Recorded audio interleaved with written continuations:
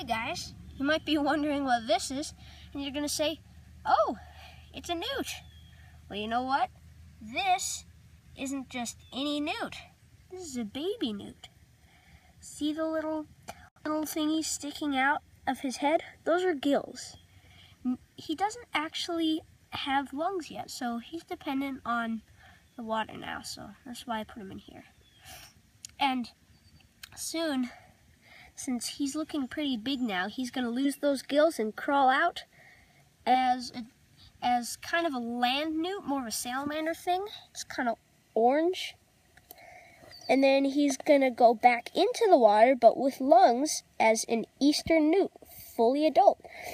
And you can see right now some key features of the baby is that he kind of has a big head, the obvious gills.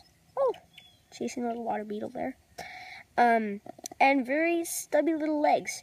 Soon his legs will get stronger. He'll lose those gills. He looks like almost ready to go on land now, actually. And he'll become a juvenile. And he's actually, there's some salamanders, believe it or not. This is a newt, I can tell, because we don't. Well, actually, we do have salamanders around here, but the salamanders are down further over there. But anyway, this little guy, he's going to turn into a newt. Newts are pretty much full-time water, but salamanders, they're mainly on land. And if you were to put them in a bucket of water like this, they'd actually drown because they don't know how to swim. And salamanders, they start off just like newts, but when they go on land, they're adults immediately. Yeah, believe it or not. But there's actually some salamanders, not newts actually, surprisingly, that stay like this for their whole lives. Their whole lives.